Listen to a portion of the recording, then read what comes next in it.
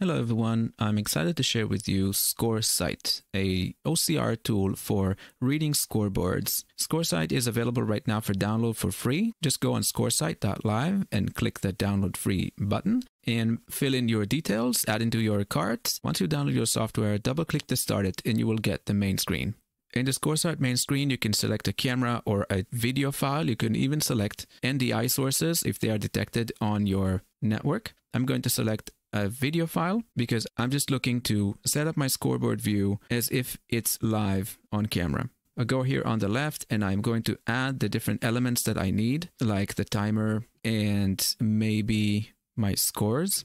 I can just drag things into place to cover the area. And let's add the shot clock. I can see here that my source is running at about 30 frames per second, updating at about 5 frames per second, but the video is only updating at about once per second. I can adjust my boxes so that they cover the whole area of the reading. And I can see here in green if I get a correct reading. In yellow or red will be an incorrect reading that is actually not shared with your output. Once I'm happy with my setup of different things that I'm going to read from this scoreboard, I can go ahead and put in a folder in which I want text files to come up for the different readings. Once that is in, I will start getting text files for each one of these readings. Let's head over to OBS and see how that connects over there. In OBS, I have a scene that I want to bring the information to. Let's pick the timer. In this text source, I will select a file and browse for the location of my output file. This is going to start getting the readings from ScoreSight. There's different options here